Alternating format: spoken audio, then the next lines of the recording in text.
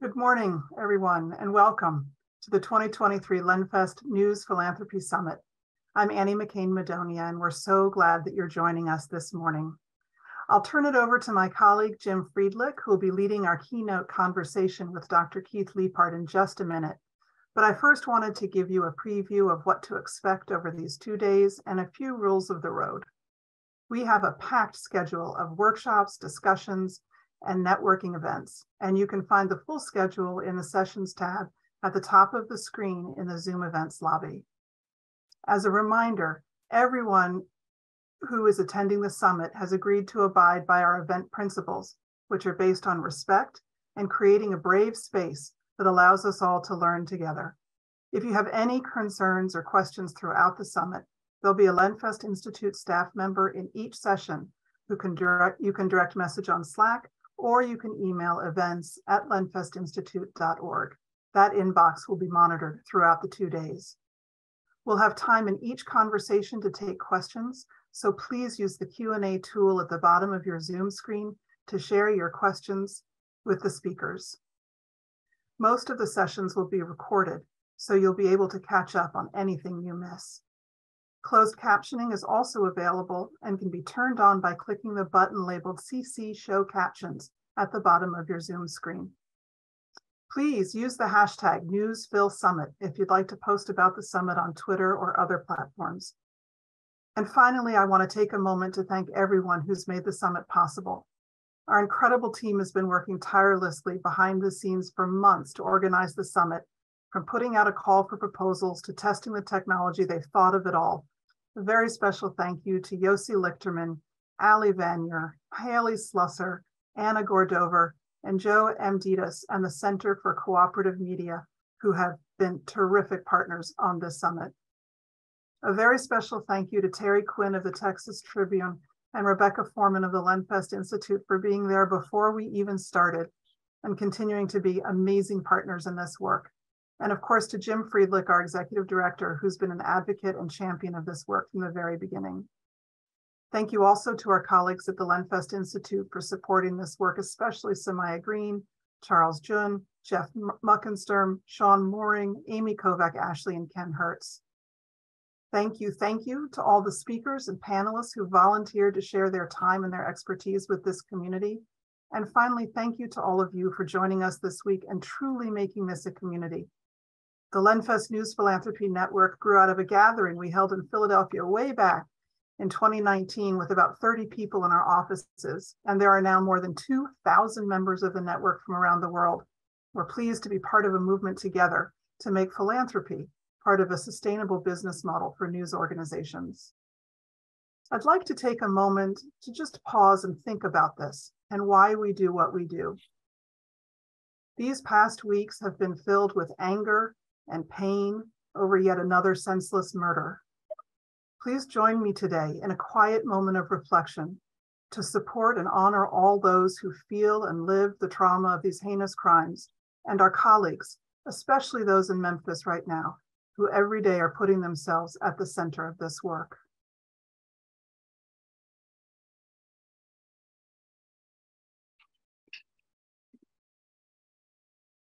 Thank you.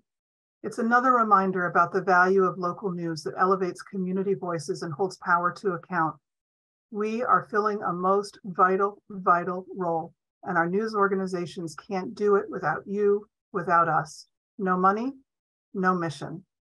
And it's not always easy to raise money. We are stretched too thin. Our colleagues don't understand what we do sometimes and how hard it is. Even worse, sometimes they refuse to help. We face rejection all the time. And no matter how much we raise, it's never enough. And yet, working with donors is a very special, close partnership.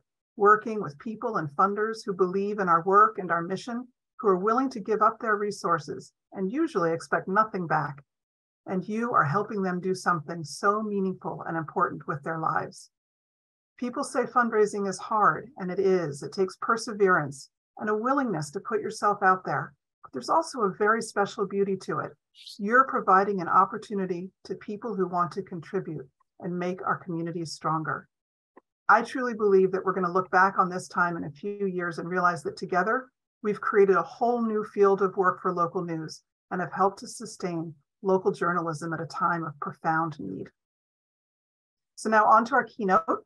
We're so thrilled that our own Jim Friedlich and Dr. Keith Leaphart, founder of Philanthropy with an I, are launching our summit on transformation with a keynote session on democratizing philanthropy.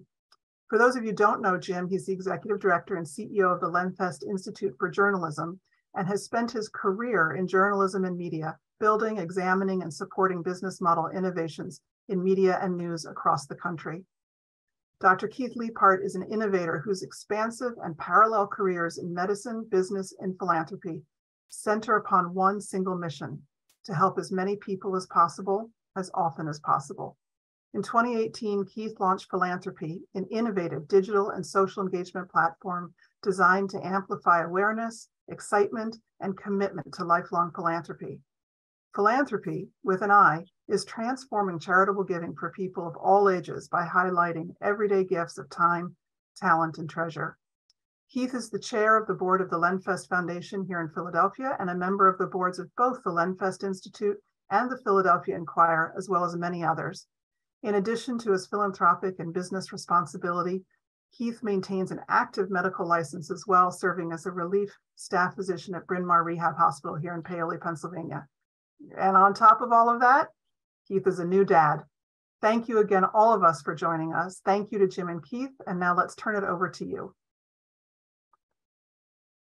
Thank you very much, Annie, and thank you all for being here with us today. There are 850 people signed up for this conference, most of them on this call right now. You come from 6 continents. We have representation from every continent except Antarctica. You are nonprofit, you are for-profit, you are public media, you are newspapers, you are startups, every race, every gender. And we take pride in how inclusive this event is and how inclusive this field is. So thank you, Annie, for your remarks. Keith Leaphart wears many hats. He is a medical doctor and a business entrepreneur, specifically in the tech-enabled philanthropy space, and we're going to spend quite a bit of time at that. He's operated up and down the philanthropic pyramid, from the largest donors being one and appealing to others, and all down to the grassroots where his business operates now. He's the past chairman of the Lenfest Foundation. The Lenfest Foundation is distinct from the Lenfest Institute. The foundation was the family's foundation. The Institute is focused on journalism and is the nonprofit owner of the Philadelphia Inquirer. But the foundation was focused on economic empowerment, particularly for Philadelphia's most in need, West Philadelphia, North Philadelphia, et cetera. We're going to talk about what you feel you accomplished there and what your mission was and how it informs your current work. Keith serves on the separate boards of the Philadelphia Inquirer and the Lenfest Institute. The Lenfest Institute is the owner, but does not control the Philadelphia Inquirer. Jerry Lenfest wanted to ensure that no donor, no matter how big, even himself, could not control the editorial product of the independent Philadelphia Inquirer, which is very unusual and we think very powerful. He is the founder and CEO of Philanthropy, which is a technology platform whose mission is, and I'm quoting here, to democratize philanthropy, to engage everyday philanthropists, and to engage the long tail donor. We're going to talk about each of those things and what you mean by them. I wanted to just start with your own story, Keith, not going too far back, but just to early adulthood. How did you meet Jerry Lenfest, and how did you discover your own passion for philanthropy? Maybe for those folks who don't know him, who was Jerry Lenfest? So, Jim, it's exciting to be here. It's exciting to see so many people from all across the world on this webinar here. As you know, I go way back with Jerry Lenfest. I often describe myself as a physician by training, but an entrepreneur by birth.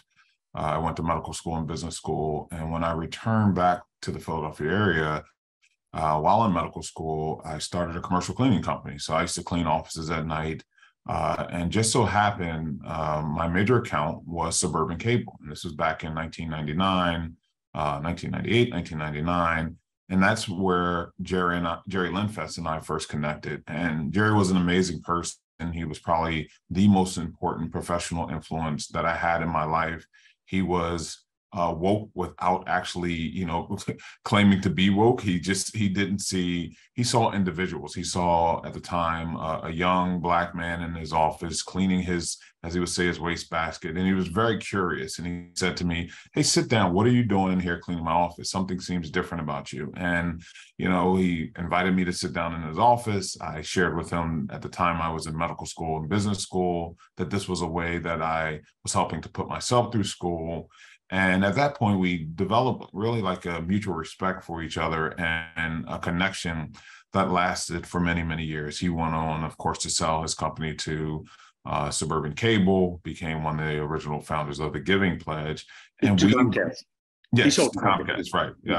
I'm sorry. So sell his company to Comcast, become one of the original founders of the Giving Pledge. And we really reconnected. I went on and finished up my residency. We reconnected when I was considering at the time a run for Congress. When you're running for public service, you always seek out the people, that can help to support you. And I went to Jerry and I asked him for support. And the thing that struck me, he was, "Yes, I'll support you." But as I was getting up to leave the office, he said, "Hey, but I need you to help me to do some things." He said, "Sit back down. I would love for you to help me to figure out how I could make a difference in communities of Philadelphia to help people with similar backgrounds to you." And at that point, we were kind of united at the hip on our shared desire to kind of help as many people as we could all the time.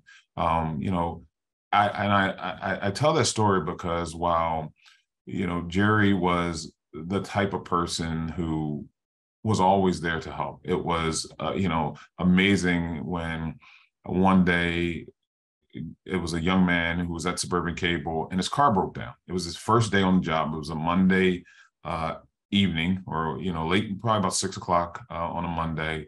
And his car breaks down and he's in Suburban Cable's parking lot. And the only two people that are out there to help him are myself, who I start pushing his car, and Jerry's walking out and he joins me to start to push, this young man's car back into a parking spot. And, Jerry just walks off and I go and I tell the guy, I said, "Do you know what that is?" Like, "No." I was like, "That's the CEO of the company." So he just had an amazing way to connect with people. He was such an influence to so many. I know he would be so proud of the work that you and Annie and the team have done with the Lenfest Institute. I think this is beyond his wildest imaginations and dreams of what this could be. He never wanted a foundation in perpetuity, hence why the Lenfest Foundation, we wound down our assets and we put them in the market. But I know he would be so thrilled of the reputation and on what you all have done to spark journalism, the interest in philanthropy as it relates to journalism in and around the country. So I salute to all of you, and for sure I'm excited to be here. Thank you. That means a lot to me personally, as you know. Take us back to the genesis of the Lenfest Institute. You were there before we were, and you were there at the creation. What was Jerry trying to do in buying a Philanthropi fire in the first place and then giving it away? So it's a very interesting story of how Jerry got involved even with the Enquirer. And, Jerry was just someone who believed that good journalism, one, should be independent, should not be controlled by special interests, but needed to sustain forever, right? This is something that he thought was core to our democracy. And there was quite a bit of flux at the Philadelphia Enquirer and the Daily News at the time. The paper had multiple owners over the course of probably a 10-year period or so. It was at the time of disruption in the space. It was rapid disruption. The values of newspaper properties and entities were not ballooning. They were going down. And there was, in many ways, a bidding war. So the paper was about to be sold.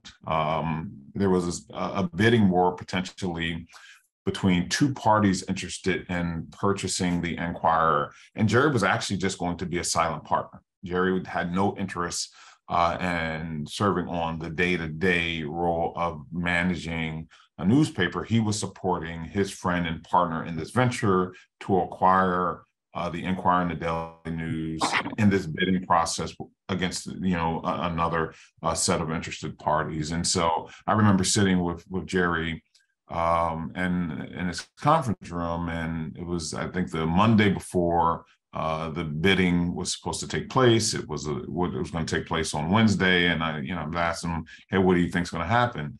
And he was somewhat didn't feel like they were going to win the bid. Not that they couldn't; they could have, they could have decided they had enough money to bid as high as they wanted. But I think in some ways he thought there was a threshold that him and his partner were going to go.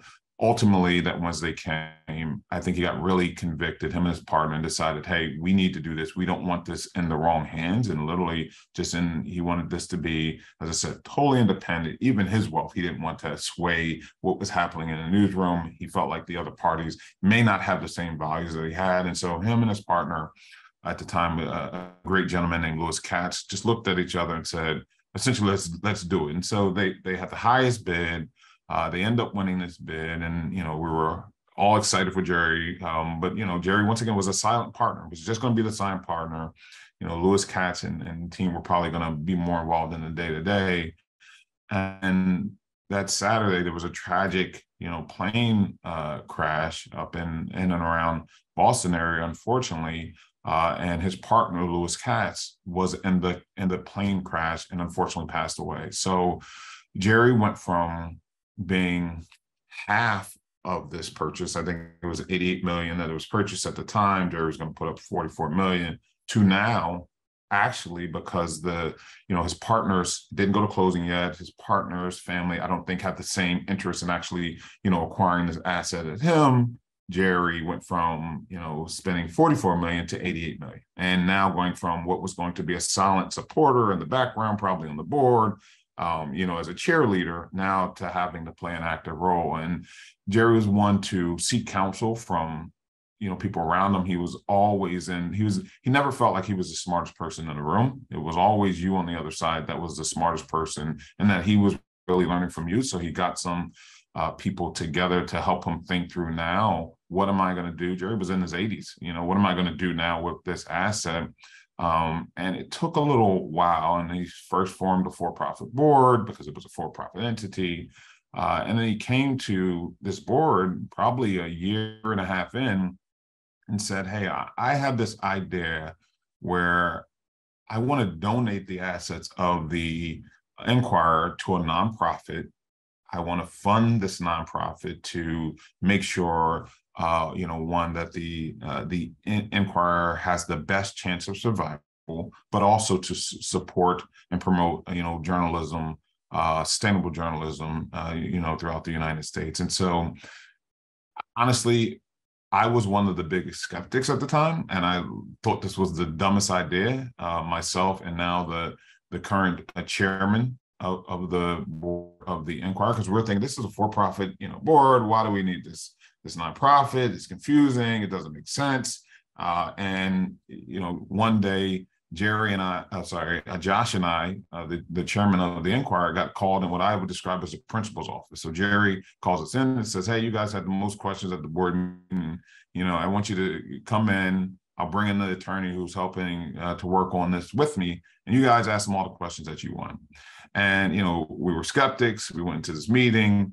We asked a lot of questions and came out of there a lot less skeptical, but still skeptical. But by the time we ended up, announcing it and it was formed, and the big day, we were like, this is the most brilliant thing that has happened, right? And, Jerry was always before his time. He was running cable wires before we knew what cable television was, and was kind of betting on that. And he was in his 80s now, betting on that there could be a new model for journalism. And it has birthed this, right? This has started with something. There were very few structures similar to the Inquirer's Lenfest Institute of Journalism structure. And it was something that in the beginning was tough to understand, but now seeing the effectiveness of this model, it's something that, I'm extremely proud of. And I hate to say that I was a chief skeptic, and now I'm probably the chief believer in what he's built here.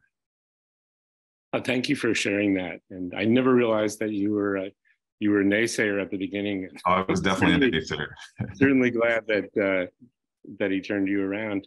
I'm just looking at the chat, and I commend it to any of you. We'll have questions in a few minutes, but the Bangor Daily News, the Ithaca Voice, Philadelphia Gay News, Mother Jones, Shelter Force, all over the country, all over the map from a media and kind of political perspective. Let's talk about philanthropy with an I. I assume the I means I. What can I do? What is the mission and what does the platform do in practical terms? So I always looked at myself. So as you mentioned, I used to chair the board of the Lenfest Foundation for over 10 plus years. That was my exposure to kind of big philanthropy, right? Big checks going out to support great organizations. But what I realized, there were two things that were happening in the sector as a whole. So first, when you look at the data around giving, around $484 billion was given away in 2020 to different charities.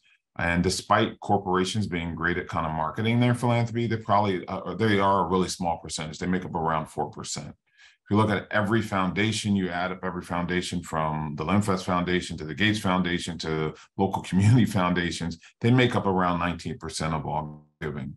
The largest part of the pie actually came from individual givers. And it was lots of small dollars going to lots of different charities. It's actually very similar to what happens in political giving. And we all know on both sides of the aisle, it is small dollar checks that actually drive up the coffers of, especially on a national level, of candidates, right? Obama. Oh, you're about to mention the Obama statistic. I was going to, so when Obama ran in 2012, over 50%, and when Obama raised, hundreds of millions of dollars, set records, over 50% of his donations were under $25, right? Over 50%, I'm going to repeat that again, over 50% of his donations were under $25 donations. So he had lots of small donations. The same thing happened on the Republican side with Trump. He had lots of small donations that, he had big checks, but he had a lot of people that were giving. And I mentioned the parallels to political giving, to philanthropic giving, but there's one major difference for nonprofit entities versus the political space is that the political space, the parties, there's two main parties, there are lots of candidates in state, local, and federal, but essentially two main parties, and they have been able to invest in the data around individual givers, right? And so they may look at Jim and I and say, Jim and Keith are in the same party, forget what party it is, but we're gonna ask Jim, we've done a profile, we're gonna ask Jim to come to the $25,000 dinner because we know Jim's capacity, and we're gonna ask Keith to give $25, right? They've invested in the data and they know that data. For nonprofits, unfortunately, there are so many different nonprofits, and there isn't one central kind of data repository for nonprofits to have a better understanding of who their donors are, who their most likely donors are based on their interest and all the above. And so I looked at this and saw and felt like there was a huge opportunity to effectively leverage data long-term to help nonprofits better connect with their givers, right? And so that was one thought, the data side. And then I looked at and also said, but there are also some tools in the sector that high net worth individuals have access to that I think need to be disrupted a little bit and democratized in that way, and provide additional exposure. And one of those tools was a tool called a donor advised fund. And if you're not familiar with a donor advised fund, just think of it as your own personal foundation without an administrative headaches. And if you're I can imagine many of you are familiar with the donor advised fund because you probably also have seen that, one of the criticisms there is that there's a lack of transparency as far as, who the donors are. There's no visibility there. People often, it's been something for high net worth individuals who get the tax deduction by putting money in, but they're not as aggressive with getting dollars out to charities, which is a big criticism. And for me, it was about how can we, one, open this up as a tool? How can we leverage partners that are interested in empowering their employees to support charities? So we launched as a workplace giving platform where employers were able to set up what we call an impact account for their employees, one CEO described it like a 401k, but for philanthropy, where an employer puts funds into the Jim Friedlich Family Fund. And if he puts, $100 in, you could match that dollars. It's not a taxable benefit to you. It's a tax deduction for the employees, and then you direct it out to the charities. And it was allowing, the employers to, instead of having top-down philanthropy, allow bottoms-up philanthropy within the organization, right? To get their people involved in a meaningful way, allow them to support the charities that were important to them. And we saw great success with that. Employers are doing 2-to-1 matches, 4-to-1 matches. You can imagine the engagement that happens there. And then we share the data out. And so that was the starting point. And then it evolved when we realized that there was also great interest from financial service partners. So philanthropy and philanthropy with a Y is everywhere. I mean, we've all been at the checkout where you've been asked to round up to a random charity, and all of us, probably care about different charities. And the thought was, when you're rounding up at the checkout, one, there's no attribution. They don't know who those dollars came from. Two, typically it actually, when the check goes out, it comes from, the retailer that's administering the check, not quite personal. And we talked about how could we personalize that experience and do it with a card partner. And so just over the last, 6 months, we have announced and started a partnership with American Express, where American Express card members can connect their cards to an impact account, can round up into the Leaphart Family Fund, and then direct those dollars out to, the charity of their choice, whether that's the Lenfest Institute for Journalism or local nonprofit. And so it was a way to kind of personalize that experience.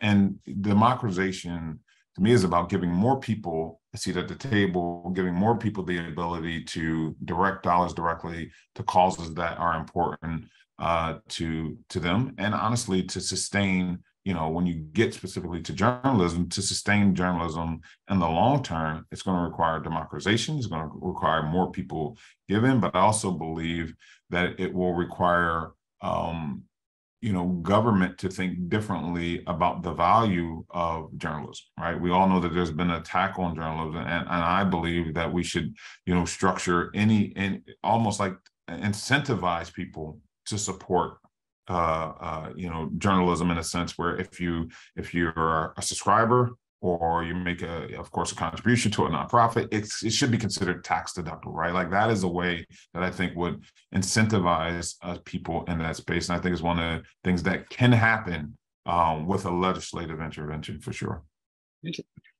As I think the Local Journalism Sustainability Act was designed to do exactly that, and it got within one vote of passing in the United States Senate, and it will be that. I wanted to just give a use case, which is me. I have an American Express card. I am enabled on Philanthropy. I've set up, in effect, a private DAF, courtesy of Philanthropy and American Express. I've instructed it to round up to the nearest $5 each time I charge a meal or a drink. You can choose the category. It's dining, it's travel, it's all of my transactions. You can choose the amount, round up to the nearest dollar, round up to the nearest $5, round up to the nearest $10. You can direct to a bundle of charities, or you can direct to a single charity. So it turns everyone into a philanthropist, and it does so in micro transactions that wind up really adding up quite a lot. And I think you should be extraordinarily proud of how it works and how seamless and frictionless it is.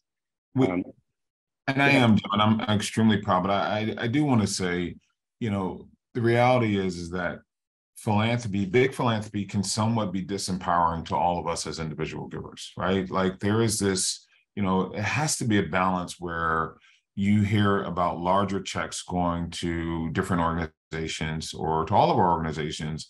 And if I am an individual giver and I can't write a 6-figure check or a 7-figure check or a 5-figure check, how do we still create the value, right? How do I still feel valued as a giver that's given that $25 or $50, right? And I think there is something that we have been trying to accomplish with our platform, which actually allows you to see the cumulative impact of your philanthropy over time. So if I look at, my last year's philanthropic giving, it's one thing, right? What I did in 2021, but when I'm able to look at it like a portfolio of giving over the course of the last 5 years, it's way more significant. You can see how my philanthropy has evolved. You can see how it's grown. You can see how my interests have changed. I think that's one of the things that psychologically we want to make sure that the individual giver, which is really, really important, right? This individual giver, really, really important, the long tail donor, that they feel valued here for sure. So there's a fairly easy path to onboarding people onto your platform. There are other platforms that do similar things at the company level, if not the individual level. So the use case here, the opportunity for news philanthropists on this call, is to supercharge your individual grassroots giving in a seamless and easy and very trackable way.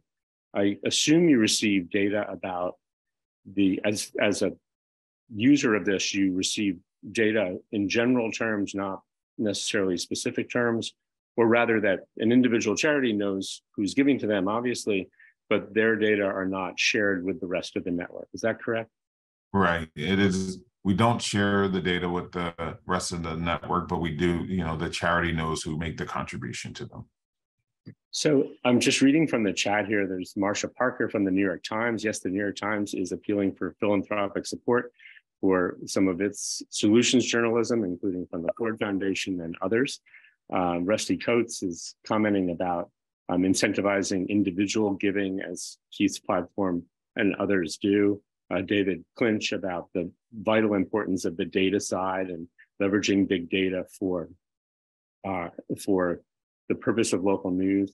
There's chat and greetings from Ricochet Media in Canada, from Washington, D.C., from Civic Stories in New Jersey, from Olympia, Washington, Santa Fe, New Mexico, NPR in Oregon, the 19th News, Guadalajara, Mexico, where we would like to have this conference next year. Next year. Thank you very much for the invitation. Report for America, which has put thousands of reporters on the streets, mainly with individual gifts, local gifts matched by national gifts. Annenberg from Penn, CUNY Journalism School, supported by Craig Newmark, a major philanthropist here in New York City, and the West Mountain Tribune from Colorado, and many, many more. I just got a new one from Edmond, Washington, north of Seattle.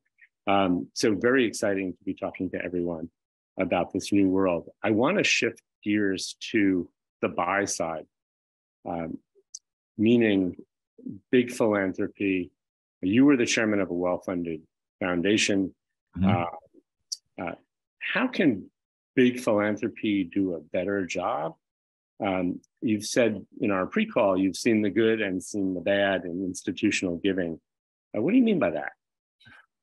So, as I mentioned, the good side is that you get a nice size check, right? And I understand the pain of any nonprofit fundraising executive of having to spend time cultivating relationships when you're short-staffed, right? And so the model makes sense right now where if I'm going to sit down and, pitch my organization, I'm probably going, like any other business, you're probably going to want to go after someone who can write the biggest check, right? And so that's been the consistent model. But we've talked about the fact that has left the long tail donor in many ways untapped. It's just like, free money. They have to find you because you don't have the time to directly engage with them. And then there's also big philanthropy that, just psychologically, you get the sense that people don't feel like their dollars matter. So what could big philanthropy do? And I think it's one of the things that Jerry did extremely well. And even the foundation of the Lenfest Institute was based upon a principle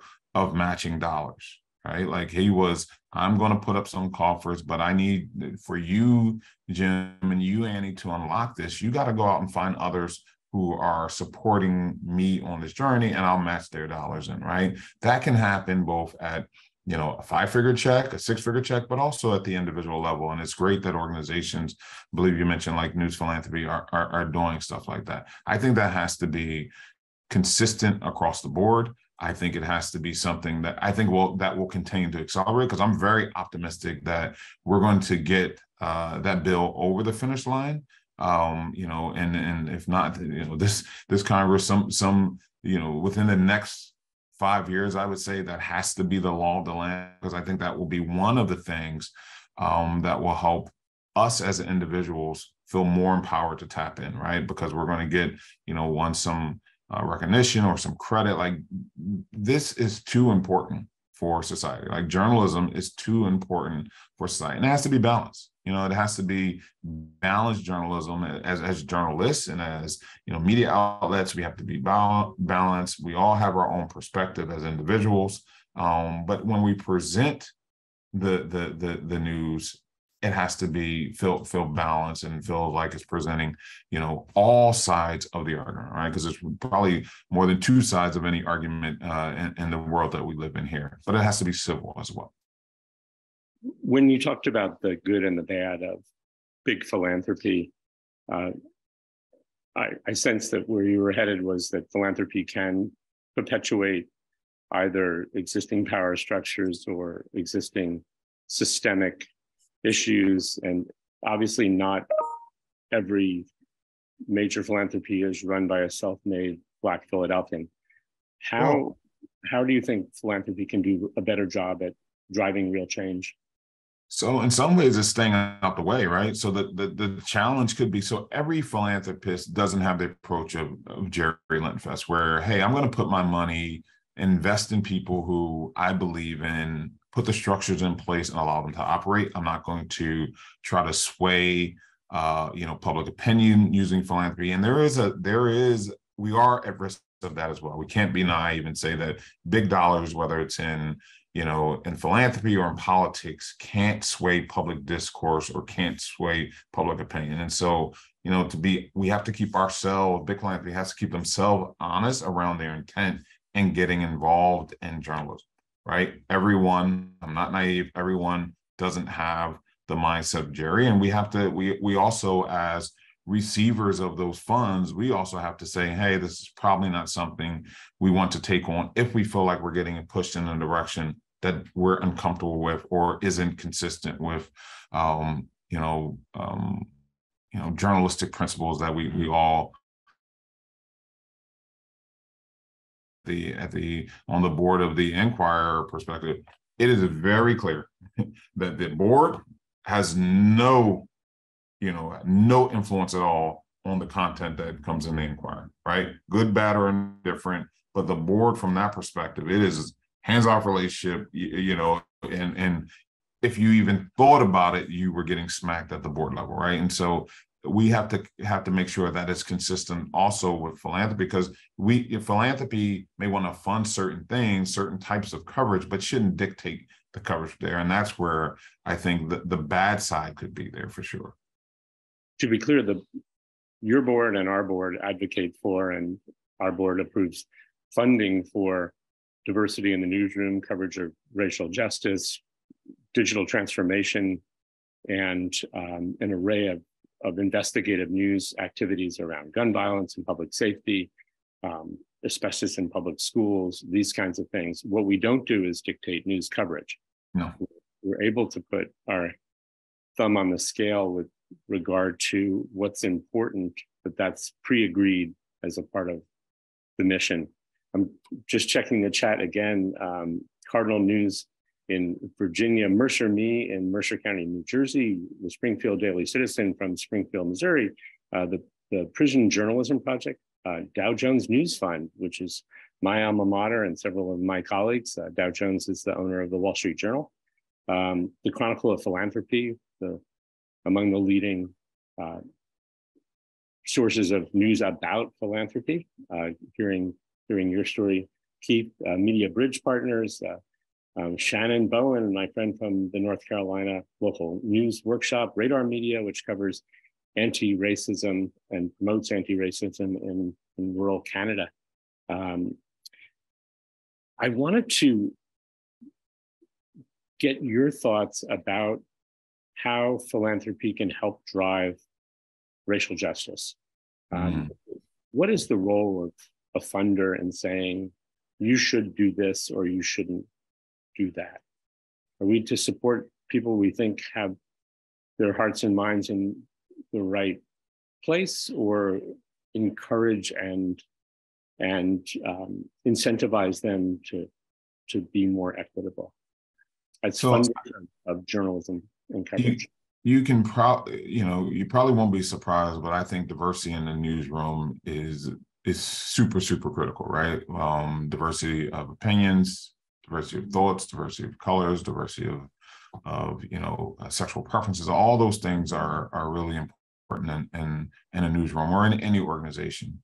The challenge, of course, and the opportunity for philanthropy is when an organization may come up with an excuse of why they can't create more diversity, and you pick whatever piece of diversity you want to focus on. Why they can't achieve certain goals, philanthropy has an opportunity to help provide the support and infrastructure to make that happen, right? Like we all know at some point there's sometimes a race for talent, and so how can philanthropy incentivize those good behaviors? And I think that is one of the things that, in full transparency, the Lenfest Institute has been extremely helpful with, even with the Inquirer, right? There's the goodwill and intent of all people on the on the board side to make it happen, but operationally, like the board is always looking at, you gotta have to, and I'm talking about the Inquirer board, look at the bottom line of the business, right? Like there is,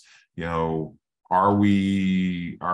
our advertising at, right? Like how do we handle last mile, all those different things. And so, from a board perspective, sometimes diversity can be one of the many things that need to happen, but may lose prioritization. And I think what the Institute has been really helpful in is helping to prioritize that within the organization, and providing resources when appropriate and when thoughtful to help stimulate that, right? Like and creating pipelines for interns, creating programs for additional training for us staff to kind of upskill there. Those are the things that I've seen effective specifically with the Lenfest Institute of Journalism. And I think that is something that philanthropy can do. We will not, when you go specifically to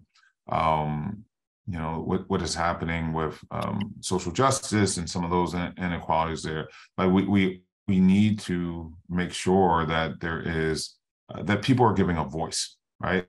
Like when it comes, I was talking to a friend last night, and could be as different from respectfully Donald Trump as anyone in the world. Totally different. He's a friend, grew up in the neighborhood with. He was a barber. Who, when he looked and said, I started to believe Trump, that there was fake news, right? And we all know that Trump was very effective of calling out or highlighting potential biases within journalism. So, and when you have someone who's totally opposite of Trump, right? Wouldn't be a Trump supporter, but when he said, I connected with Trump around fake news, that should be alarming to us as a community. And then how does philanthropy, how can we promote and make sure that the coverage is equitable, that the sources are equitable, that the voices are equitable in journalism? Because if not, we're going to turn off some of the people that we think we're trying to speak to. And it's a hard job. And I'm blessed to have lots of different friends from different backgrounds, and one of my good friends also sent me this was the gentleman I was initially talking about, was a young Black barber who I grew up in with the neighborhood. Another friend sent me another note because he knows I'm on the board of the Inquirer, a very scathing note. And he is an Italian American who lives in Jersey, who sent me a note and said that the coverage of the local media is like, they think we are so dumb that they have to tell us how to think, right? So how can we make sure? And he was scathing. He said, I have to say, like, I feel like, he's criticizing a property that I'm on the board of the Inquirer, and saying, I feel like they're telling us how to think versus presenting the information and making sure that we're smart enough to make a decision. And so we have to balance that. And I told him, I said, I think that's really good feedback. We're starting to get quite a lot of questions in the Q&A, and I'm going to give my colleague Yossi Lichterman kind of 1 minute warning that I appreciate him jumping on. He's already there. I'll start with a couple of questions that I can see in the chat, and then have Yossi jump in. Keith, you got a new customer, David Grant, who is a former Facebook executive from the Facebook Journalism Project, who did the world a whole lot of good in that role, is now with a group called Blue Engine, which advises newsrooms on their evolution. He said he signed up for Philanthropy, and he found a local newsroom that he supports, which is Scalawag. So good on you, David. There's a question from Diane Sylvester about how we can encourage philanthropists to think about equity in giving to their newsrooms. I think you just did quite a good job on that. De La Peña Andreas is asking, big philanthropies sometimes connect small givers with large grant seekers. Why is it so hard, however, to connect small givers with small grant seekers? These platforms often say, if you want to give to United Way, or you want to give to the American Cancer Society or Planned Parenthood, click here. The marketplace between small and small seems more challenging. Can you address that? And then we'll turn to Yossi to ask more questions. Yeah, so it's one of the biggest challenges, and one of the things that we're trying to do, right? So you think about it, and so we often, as our featured charities, try to highlight, smaller organizations, more local organizations, ones that are not, the American Red Cross or the American Cancer Society or Susan G. Komen, right? So that is one of our main focuses. But I think the key is actually going to be long-term around data, right? Our goal is to build kind of a two-sided marketplace where charities can actually communicate and directly connect with donors within our platform, right? But that's a journey when you're building out a product. And David, you asked a question of how we, when does that occur? That's clearly on our product roadmap. My vision always was to build kind of LinkedIn, but for philanthropy, right? Where us as individuals can see what our friends are interested in supporting, but also allow the nonprofits to directly connect and engage and thank people for contributions in real time, right? If I am making a contribution to the Lenfest Institute of Journalism, why can't the Lenfest Institute of Journalism kind of like my grant out, in real time, like we do anything else? And so that is where we're going on a product roadmap perspective. And one of those goals, we believe, one of the things that will happen is that, yes, democratization will occur, where smaller organizations will have better access to, be able to better prioritize, how they're leveraging technology to connect with individuals that may have an interest in their organization based on their patterns and behaviors, and the philanthropic space. So the short answer is tech enablement helps. Yes. The small donor and the small donor seeking, or the small grantee seeking support, just as it did Barack Obama and Donald Trump, actually. Absolutely. Yossi, what else is in the Q&A? Let me unmute myself. Sorry about that. Another question is from Marcia Parker.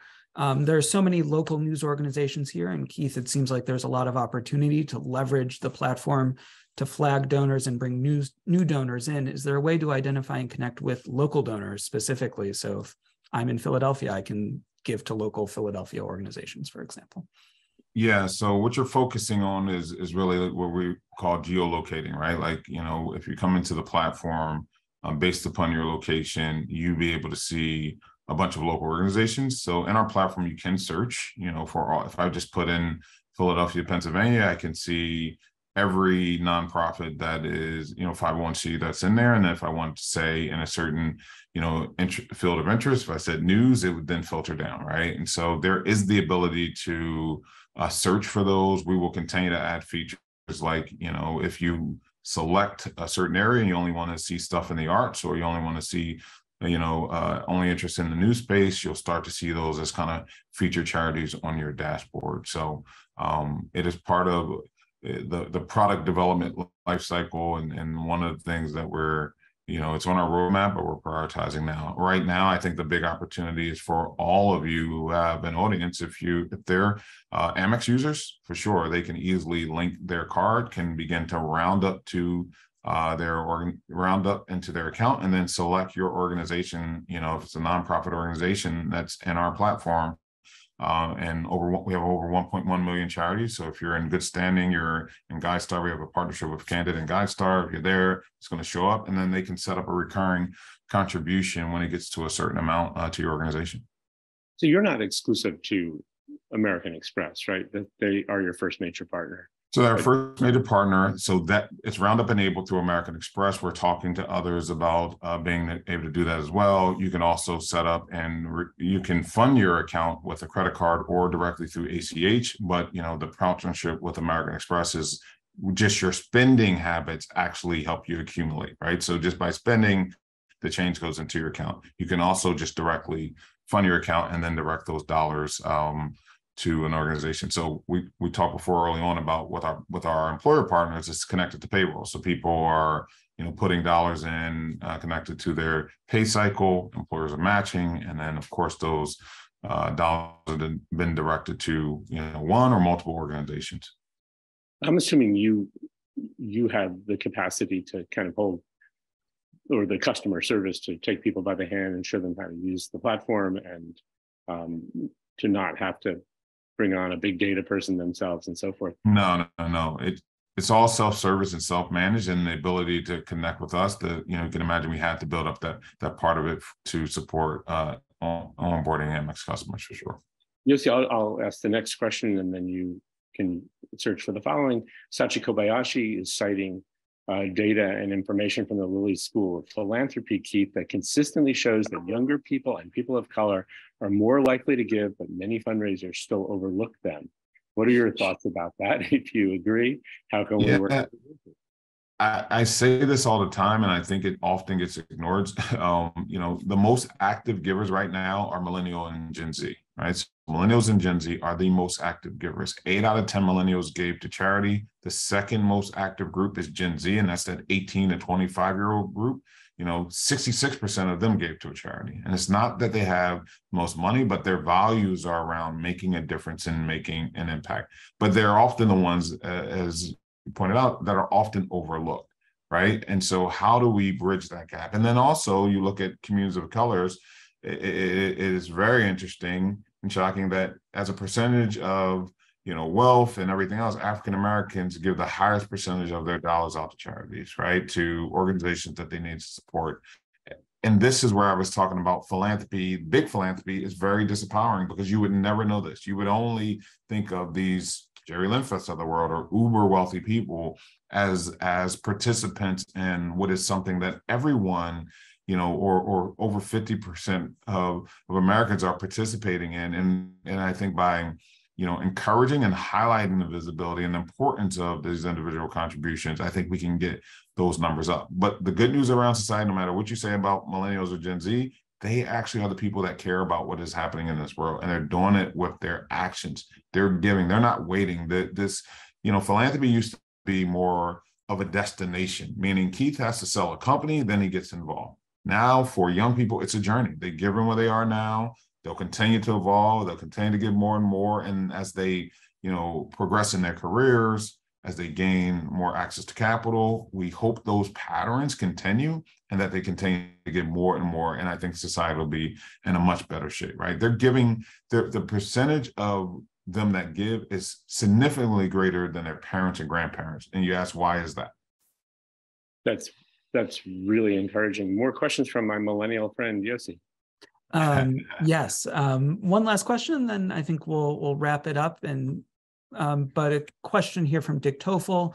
Keith, would love to hear your reaction to the shutdown of Amazon Smile. Isn't this exactly the type of thing we need more of, not less? It's sad when we looked at that this was, sad, but not necessarily shocking that Amazon Smile wasn't necessarily about the nonprofits. It was, from what people have, documented, seemed to be more of a marketing play to get people on to, get people on Amazon to set up continue to use the site, right? And when things, I guess, got tough internally, it's something that the organization has seemed to build on, and it really is not Amazon should be ashamed of itself, to be quite honest, right? It is something that is needed more now, and they are in position to keep that program alive if they really were interested. And I'm actually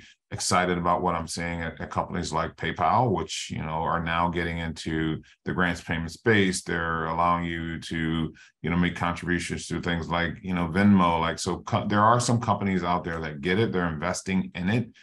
But Amazon is one of the largest companies in the world.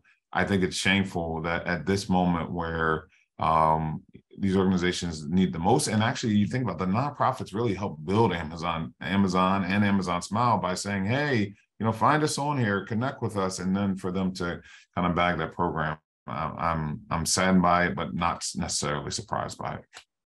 For everyone on the call, if you have not read Dick Toffel's second draft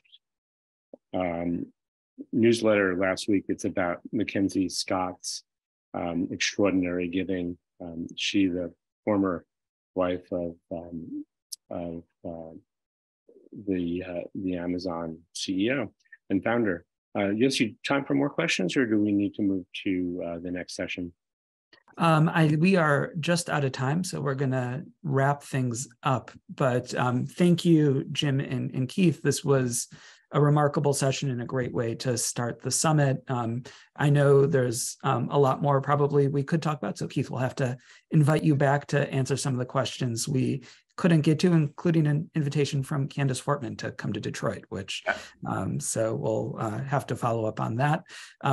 We are wrapping up this session. We'll be back at the bottom of the hour, so 12:30 Eastern time for our next sessions, which are a conversation with the team from Searchlight, New Mexico, who will lead a workshop on how to create generative relationships with major donors, and leaders from Santa Cruz Local and the Haitian Times will join my Lenfest Institute colleagues for a candid conversation on everything you need to know about fiscal sponsorships.